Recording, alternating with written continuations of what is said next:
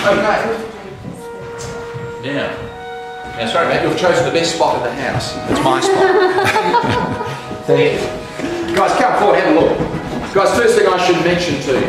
Guys, that floor is in the open position, isn't it? Yes. Guys, the hangman pulls that big heavy iron lever on the other side, the floor just swings out from underneath the prisoner's feet.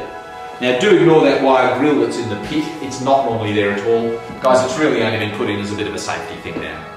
Now, let's imagine, if we can, the floor's closed. Guys, it looks like a normal flat floor surface. Well, look, if you're the fella going to be hanged, you started off way down the other end of the prison in a place called Death Row. We didn't keep people on death row very long at Fremantle. Guys, there's no sitting on death row for 20 years.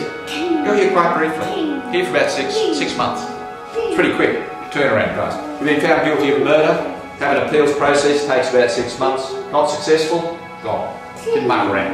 Guys, the morning they're going to hang this guy, 6 o'clock in the morning, marching from death row to a building out the back called solitary confinement, put him in cell number 1. Prisoner spends the last 2 hours of his life in cell number 1. Now this is where he gets his last meal. They gave him a nice new set of clothes to be hanged in. Spoke to his reverend, his priest, he did those sort of things. Then after all those procedures, they then went and offered him either 2 glasses of brandy, or perhaps scotch if he preferred. This apparently was to help steady his nerves. I don't think that would work, do you? Can you imagine? I mean, they all know that at 1 minute's wait there's 4 guards coming to get him. Guys, it took 60 seconds to march them from cell number 1 in this little gallows. Guys, they brought one lighter with them from the Perth Gaol.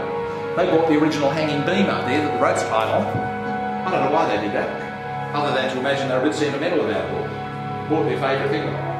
What you can imagine. Guys, that old beam up there, of course, has seen a lot more hangings in this room, hasn't it? We saw all those old convict team right before it came here. Now, the rope and noose that's attached, guys, you might be looking at that noose and thinking to yourself, gee, that noose looks a bit different to the noose I thought I'd see. It could be that over the years, we've seen a few movies, haven't we? Might feature hangings, you know, cowboy movies, westerns, all sorts of stuff, guys.